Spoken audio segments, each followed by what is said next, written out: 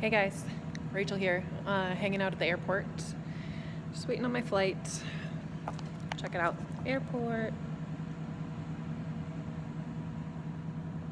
It's a really little airport. This is the airport from like my home community, like where I grew up. There's a restaurant that's like right over there, and I think the last time I was here, yeah, it was definitely while I was still in the service. And I left in my dress whites, like the uniform where you wear the Navy sailor cap and you put on like your military uniform, and they have like the ribbons, and you wear like the ribbon right here. Anyways, it's a really cute outfit, and yeah, it's also the appropriate military attire. It is the uniform to wear during certain times of the year. They change it, like whether it's black or white, or yeah, I think that's pretty much all it changes. I don't know, it's different for men and women too. We have like alternating things that we can wear. So anyhow, I was wearing the summer stuff. It was late spring, so it was like right when we switched to whites, which is cool. Anyhow, so the last time I was here is gone and went, and now I am here, and I am here way early. I went shopping too. I stopped by the mall. Just having a hard time this holiday season. I think I've mentioned it on here before, but I suffer from PTSD, which isn't like terribly debilitating. Like, it doesn't take over my life. You know what I mean? Like, I function. I don't not exist. And you know what I mean? Like, I think that it's still normal, and I don't know how to explain it to the people that don't have something, or like even understanding mental health, to like understand what it is. But oh, the airport announcement. Oh, I should put on my mask. Oops. Putting on my mask. I got a Maverick mask here. There's another one in the mail too. Oh my gosh, his new merch, Logan Paul, his new merch is really cute. I have one that's like a smiley face. It's so cute. It's on the way.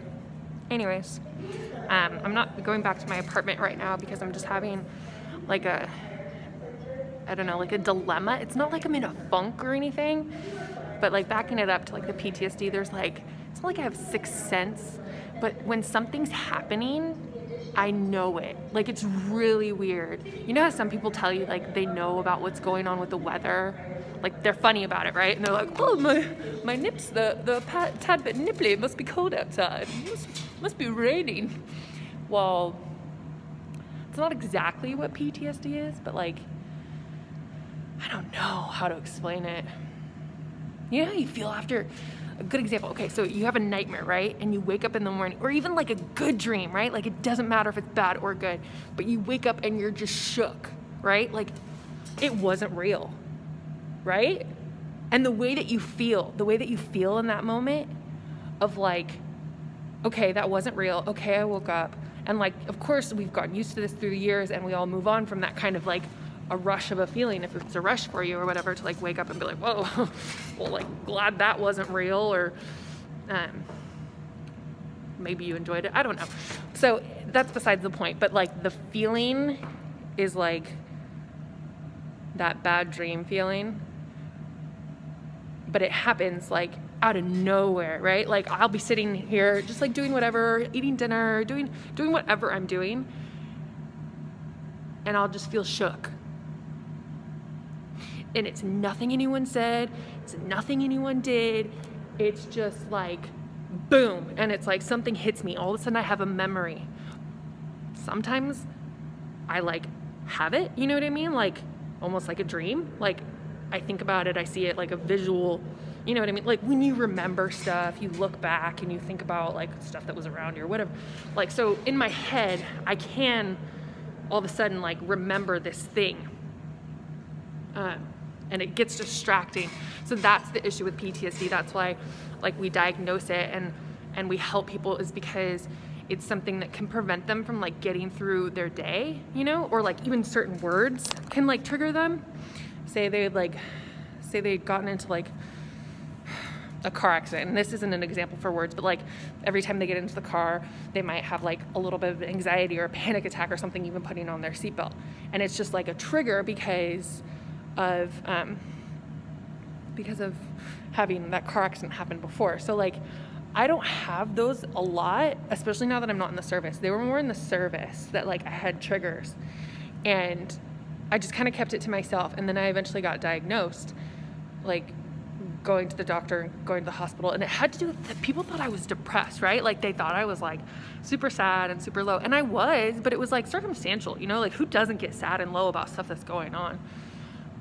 Which is even part of why I'm at the airport right now. Like it's not the right time to just be like at my apartment. And it's New Year's Eve. I even thought about going to Vegas.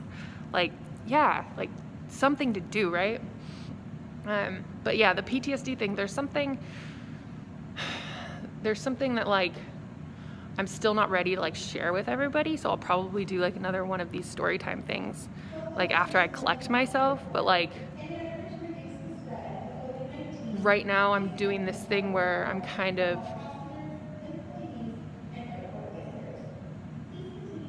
not really taking a break, but I'm like rethinking the life that I've built since the Navy. You know what I mean? Like I've spent about 3 years out of the service, and the things that I've done, they've been very minor. It's like I've been super cautious about the things that I've been doing.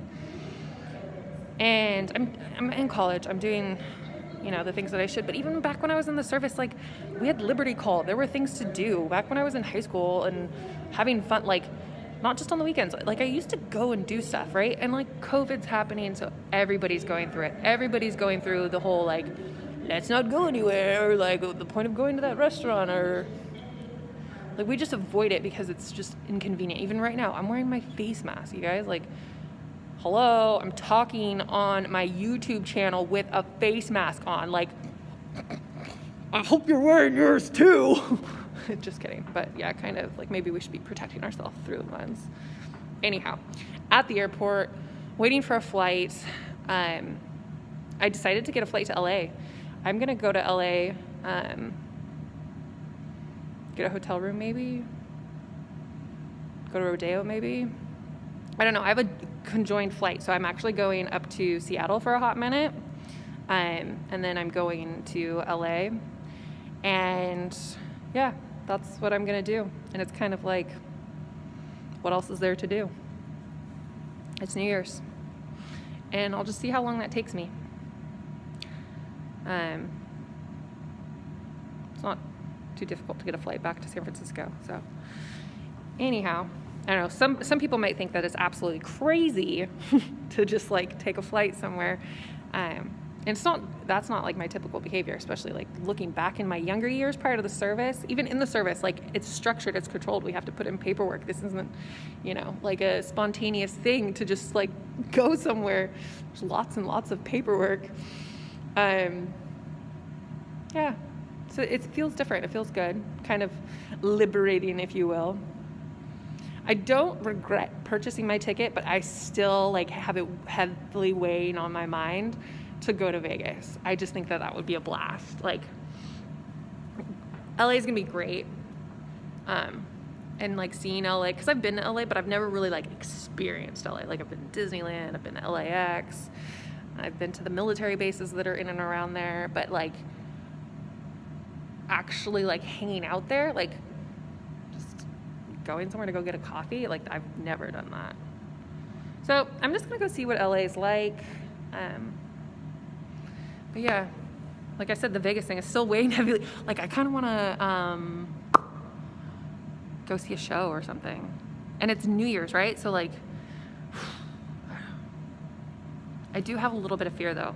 I don't know how many of you guys like follow the news. I'm sure you hear of things, especially when there's like huge disasters, like we can't avoid talking about them. But like the first thing I think about is how ISIS has done bombings at like nightclubs, and it just scares me. I just get like frightened, and it's like justified, right? You know, it's not even like a no better situation, because it's so sporadic. Like it could happen to anyone anytime. You know what I mean? Like crazy people could just like show up with freaking rifles and just gun you down. Like that's a reality. Like ISIS made us face that that's a reality. Like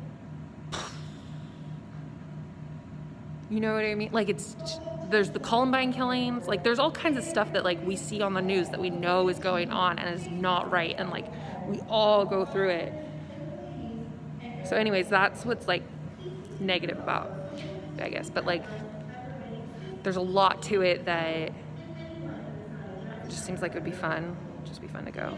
There's shows, there's gambling, there's places like rehab where you could just like be by the pool all day long. Anyhow, enough hyping Vegas. Comment below, especially if you're watching this right now. I'm gonna upload it in about 5 minutes. And yeah, it's Wednesday night, the 30th, before the 30th of December. And yeah, hit me up.